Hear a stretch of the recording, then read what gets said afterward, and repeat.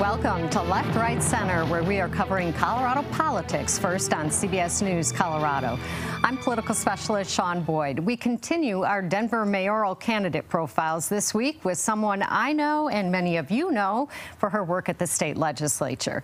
Leslie Herod is the first LGBTQ black woman elected to the General Assembly. She's been a state representative for 6 years, serving on the powerful Joint Budget Committee and helping pass several major pieces of legislation, including a sweeping police reform bill. Leslie is chair of the Caring for Denver Board, a mental health and substance abuse nonprofit, and she is a graduate of the University of Colorado and Harvard University's John F. Kennedy School of Government program. Leslie, welcome. Thanks for having me. Center. Let's start with an issue that really is front and center right now, school safety. In the past, you've said school resource officers lead to more kids being arrested, especially kids of color. Is it a mistake for TPS to bring them back? You know, I was actually just with the chief of police today. We have been at numerous events together as we really think through and mourn the loss of lives around East and so many of our young people in our city, in our state, and quite frankly, in our country. I personally know that it's not my opinion. It's a fact that when we have police in schools, low-income African-American and LGBTQ students and brown students are disproportionately impacted and put in the criminal justice system. I recently introduced a bill a couple years back that said if we're going to have SROs in schools, they should be well trained. They shouldn't be there on disciplinary action, which they are at times. And additionally, they can't ticket or arrest for low-level offenses. Offenses that are in the disciplinary code should be handled by the school disciplinary code, and with things like restorative justice practices. That's important. But in conversations with the chief, and I got to tell you, I'm proud to say that he's our chief today. He is feeling what's happening in our city very personally, very deeply, and he wants to make sure that the response is fair. He knows that bringing SROs back into East or into any of our high schools right now is a short-term solution that's begging for long-term, real solutions. So some mayors oversee their school district. Should Denver's mayor? No, I don't think we're there. I don't think we're at a space where the mayor needs to step in and oversee the school district. What does need to happen is there needs to be a better relationship. We are working hand in hand, not only to ensure that our kids have the best quality education, but to understand that schools are a part of our society. Great cities have great schools. Additionally, great schools are supported by their cities.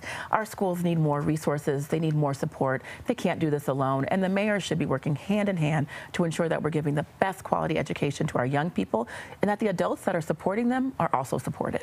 So I don't need to tell you, most criminal justice reform comes at the state level. Yeah. I want to ask you about a few bills that are making their way through the legislature this year. One would require kids 12 and under be referred to services instead of youth corrections for every crime but murder. The District Attorney's Council says over 10 years, 2,500 kids ages 10 to 12 were charged with violent crimes or sex crimes. All but 4 of them were diverted to treatment instead of jail. The DAs say what the bill does is it removes any incentive, any leverage that they have to get those kids to comply with treatment. Do you support the bill? I do support the bill. With this 10 to 12 years old, getting handcuffed and thrown into these systems that, quite frankly, weren't built for little kids. What this bill says is that instead of jail, there will be treatment.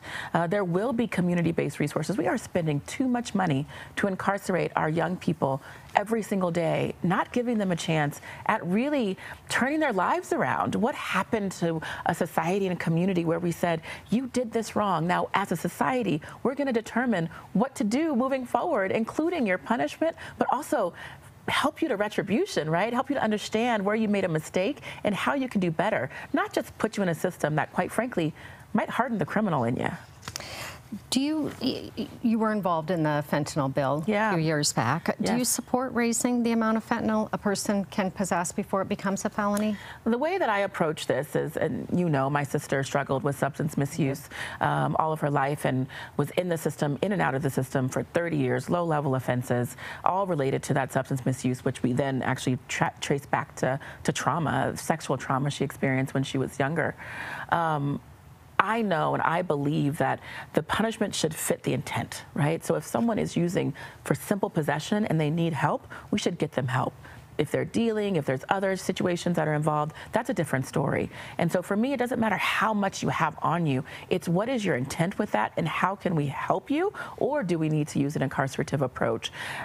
The weight limit, quite frankly, you know, and I know, doesn't matter, because fentanyl is such a deadly drug that if it's a tiny bit in one pill, that weight could basically lead to multiple people's death, but other times it's a tiny amount and it won't, you know, and so that weight doesn't quite matter. It's the intent. Are you dealing? Are you using? Is it simple possession? Do you know you have it? Too often we heard of people overdosing on fentanyl who didn't know they had fentanyl in the first place. If they survive that instance, I don't think that prison should be the outcome. You know, Denver is down 200 police officers. What would you do, if anything, to recruit more of them? Would you raise the pay, and if so, by what percentage? I would do similar to what we did at the state level when it comes to state troopers, and how we dealt with our budget at the state through the Joint Budget Committee, which was making sure that we reinvest in our officers, our training. Temporary pay increases weren't really what got us there. It was making sure that they felt supported, ensuring that they can afford to live in the city. And so my affordable housing plan absolutely has opportunity for middle income folks to be able to live in this city. It's all about all of that together is what's going to increase our employment rate across departments, but including in our police department. Good transition into our next topic, which is housing. You've talked about declaring a state of emergency to address homelessness in the city. What would that allow you to do as mayor? Yeah, I think that will allow us to focus our resources into getting people housed. We know that some of the alternative ideas like incarceration, quite frankly, don't work, but they're also very costly. So right now, it costs between $200 and honestly $500 a day for someone who has mental health or any kind of physical ailment to be put into Denver jails. Why would we spend that money to incarcerate people when instead we can get them housing? So we have a housing plan. It includes social housing, low-income housing, and middle-income housing, where we're using Denver land that we can build on to provide housing and support services for those who need it at the same site. These are the types of programs that we know work. We've seen them work across the country, and Denver needs to move forward in implementing them right here. And let me be honest with you, let me be very clear. These are solutions that don't take a lot of time to get moving. We can get actually shovels in ground and housing built within 4 to 6 months. We can get temporary housing built even quicker with a partnership with the Village Collaborative. And so we have a lot of options on the table here in Denver. And quite frankly, it's a state of emergency because we should use them all. You know, you talk about those public-private partnerships, among other things, to increase affordable housing. But since enacting the inclusionary zoning policy, where new housing has to include a certain percentage of affordable units, permit applications for multifamily housing are actually down in Denver. Yeah. So how would you change that? They're down for many reasons. The number one reason I'm hearing from folks as to why they're not building in Denver, but they are building in places like Arapahoe County, Thornton, Jeffco, other places, is because our permitting process is unpredictable. It's too long, and they don't feel like they have anyone they can talk to move things through the system and through the process. That costs money, and they are building elsewhere. We need to change our permitting process, bring down that time, and take accountability when Denver gets it wrong. We also have to empower our employees to be able to make final decisions as to whether or not a permit can move forward quickly.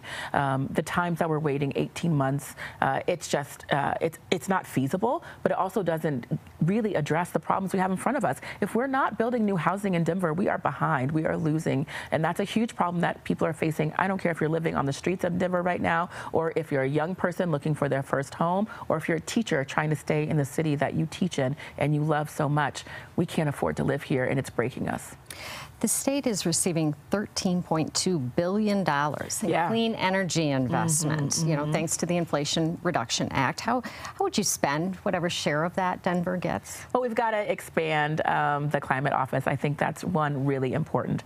Additionally, you know, I think about my neighbor, Miss Collins. She's 80-some years old. I won't say her exact age on TV, but she's living in an old brick home in Park Hill, probably over 100 years old home. There's not been many improvements to her home, and I got to tell you, she is nervous about letting someone knock on her door and say, we're gonna fix your windows or bring in more energy efficient appliances. but she needs them. And so when I think about what we can do when it comes to reaching out to folks in our residential properties that need to have those energy efficiency upgrades, we've got to have a team that's from the community that can actually ensure that that happens and build trust within the community. That's where we'll start. But additionally, we've got to make sure that our buildings, our high rises, our commercial buildings also are energy efficient. That's where we're seeing a lot of the misuse or waste or I guess missed opportunity right now as well. So we'll go ahead and expand that too. And then finally, I want to talk about something that I just worked on in the community, which was really thinking about our composting and our trash program. I, for one, am against the increase in the trash collection fee. It's breaking people who are already living on the margins. But when it comes to the goals of it, which is to incentivize composting and recycling, I think those incentives need to stay. But Denver's not doing very good at recycling or composting. We don't know how. And so I'd also support those organizations that are out there in communities helping people to understand how to compost, how to recycle, and ensure that Denver can lead the way on these issues. We have time for one last quick question here. Do you think Denver should continue to add bike lanes, or would you eliminate any of them? Yeah, no, Denver does need to expand our bike infrastructure. 100%. We have seen, unfortunately, too many deaths, too many accidents, and too many near misses, if I'm being honest with you, around our biking city, and there's many people in the city that want to bike. So I do think we need to expand our bike infrastructure. What I'm most concerned about are those blind intersections where, quite frankly, if you're a driver or a biker, you can't see what's coming around the corner. I interact with them on a daily basis as I'm driving, and they're unsafe. And so we really have to make sure that if someone is biking in our city, and we should encourage that, that there's safe routes for people. And right now, we're missing the ball. All right. We're out of time. It goes so quickly. Thank you so much for coming on Left Right Center. Leslie is one of 6 mayoral candidates I've interviewed on Left Right Center. Due to the large pool of candidates, we are focusing our coverage on the top 6 fundraisers who you see on your screen. You can watch all of my candidate profiles now on cbscolorado.com. Up next, I'm joined by our analysts, Dick Wadhams and Mike Dino. We'll be right back. Welcome back to Left, Right, Center. Joining me, our analysts, Republican Dick Wadhams and Democrat Mike Dino. So you heard my interview with Leslie Herod. Takeaways, Mike. Well, I think she has a lot of enthusiastic energy, and she's very confident in her answers. I mean, you know, the bigger takeaway from the interview is, as we see the election right upon us, is, you know, she's got a good base. Northeast Denver, her district, people who know her, and with the turnout where we think it's going to be so far, which is low, that's a big plus for her. I think on the policy issues, she's very solid. And as a legislator, you know, and a veteran legislator, you know, that's a big plus. I think voters will be looking at, though, what's your executive experience? And that's a harder one for her to answer. But she certainly has some really good community-based experiences that give her a chance at the runoff. All these candidates are pretty practiced on their answers by now. They've probably done like 40, 50 debates and forums by now. So, Dick, any surprises? Well, no, she's got a big personality, and believe me, that helps in politics.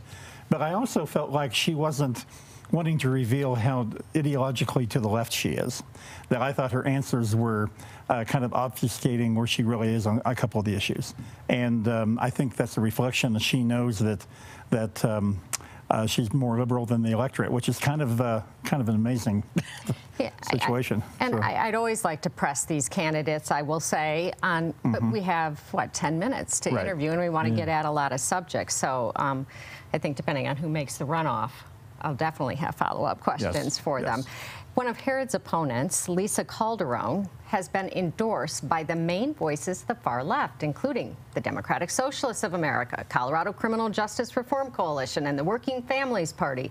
At least one poll showed Calderon tied with some of the other front-runners. Could the endorsements propel her to the runoff, Dick?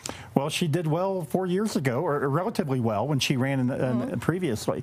I think she is a threat to Leslie Herod. I really do, because she's going to pull some of that left-wing support away from her. If Leslie does not get into the runoff, I think she can look at Lisa Calderon and say, you're the reason why. Mike might disagree. I don't know. Well, I mean, certainly Leslie is positioning herself to the left of candidates like a Mike Johnston, a Chris Hansen, a Kelly Brough. Well, I think, again, the strength for Leslie, she has a constituency that's voted for her. I mean, Lisa doesn't. I think Dick's right. She'll probably pull some votes from Leslie. But, you know, what it really comes down to is she has a constituency she can rely upon. She's been endorsed by Mayor Webb, and in a lot of ways, that's a much bigger endorsement.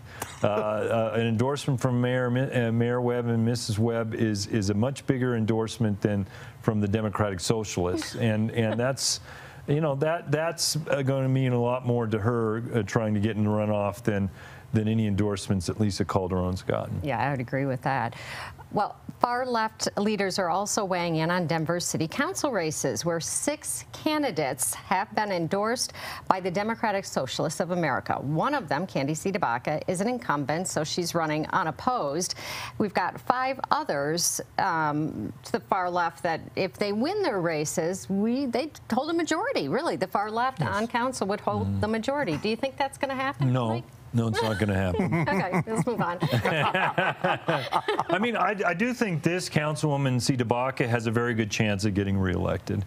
I think the way the race is set up, and it is a newer district, but she's a good campaigner. There are the 2 other candidates are very capable people, but incumbents are hard to beat. So I think things are probably in her favor, but elsewhere, no. Okay, let's just say, what if, Dick, okay? What if? We'll play the what if It'll be Dick's game. ideal city if that happens. Will it? I don't know. Is that your slate? Well, I got to say, I don't think it's any surprise. I think Denver is that close to being Portland or San Francisco in terms of losing control of crime and homelessness. And if that slate of far-left candidates takes the majority on the city council, if we elect a far-left mayor, or not I don't live in Denver, but if they elect a far-left mayor in Denver, I honestly fear for the future of Denver. I do, because I don't think any of those candidates will do anything to rein in crime and homelessness, and that's what's killing Denver right now. Well, we don't have to worry about it, Mike said. Yeah, that's right. No. There we go. Well, the mayoral election is just a few days away, and turnout is less than 10% as of this taping. That's low even for Denver, where voters have a tendency to procrastinate. About half of the ballots in the 2022 midterm came in on Election Day or the day before. So, I don't know, are there too many choices? Do voters not like the choices, Dick? Are they apathetic? You know? Well, one thing's for sure, there's no dominant candidate. I mean, this was a cast of equals in many ways to start with, and it's only slowly emerging who the front runners are. You know, Mike and I were talking before we came in here, Shaun, that maybe this April date was too early. To have maybe we needed another month for the public to really get into this campaign. I don't know, maybe we're wrong about that, but we were just talking about it. Yeah, so. well, traditional voters in Denver who voted in previous elections are used to the May date. It was moved up a month. So they're confused and they think they're supposed to turn the ballots in May? I think we've had a long winter. I mean, you know, it's still snowing. Okay. And I think Denver voters are used to a spring election. Hibernating you know, still. but Dick's point of the number of candidates and what you've mentioned, yeah, I mean, nobody's jumped out of the field.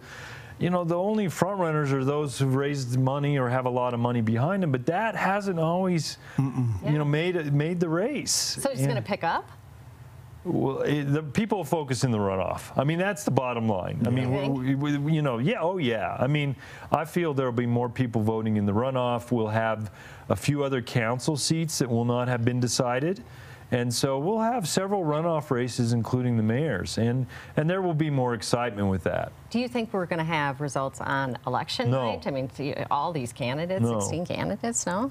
You don't think we'll have the results? I think we'll have results, but I don't think it'll be definitive. I think it'll take till Thursday, yeah. Oh, wow. Well, it depends. If we don't get very many more ballots come in, there's not many. Well, maybe they'll stay on top of it, but I think there'll be a surge of ballots. But I mean, you know, when we've seen with the general elections for Denver on particularly the ballot issues. That's right, Mike. Right? That's right. Some of them have turned around over the course of like 3 or 4 days afterward. I know one thing. I think Mike's right. Whoever is ahead in the initial balloting, I wouldn't go to bed thinking I won. No, Yeah. no. Yeah. Or if you're close to the runoff, you Right. might be able to, you Right. know, Yeah. after another couple days of counting, Yeah. maybe you get there. Yeah, you're probably right.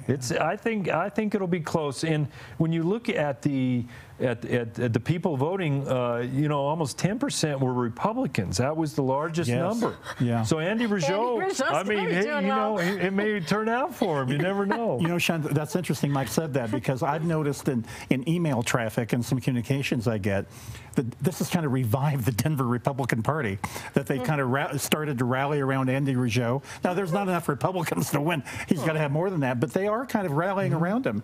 And, you know, he's going to get some votes. Yeah. Getting excited. I know. It could be a big night for him. Yeah. Andy Rougeau for mayor, and then the far left wing for the city council, yeah. right? Wouldn't that be fun? Jeez. Well, we talked about the far left. Let's talk about the far right. A couple recent polls hold some grim news for former President Donald Trump. According to a Republican polling firm, barely half of conservatives here have a favorable opinion of Trump, and more than half of likely voters cite Trump and election denial as reasons to vote against Republicans. A second poll by DU political science professor Seth Maskett found 73% of Republican county chairs in the country are considering supporting Florida Governor Ron DeSantis in 2024, and just 43% support Trump. Almost 4 in 10 say they definitely do not want Trump as their nominee. You know, Dick, the new chair of Colorado's Republican Party, Dave Williams, doesn't believe that Trump is a drag on the party. You know, he says conservatives actually would have won in 2022 had they just supported Trump, right? But I think of Lauren Boebert's race, and that really flies in the face of this. Yeah, that district is very heavily Republican. She won by 546 votes. And there's no more MAGA Trump person than Lauren Boebert. In fact, she flies off to Mar-a-Lago all the time and buddies up to him. I think both of those polls were significant. Unaffiliated voters clearly don't like Trump. That's why we cannot win a race in Colorado right now.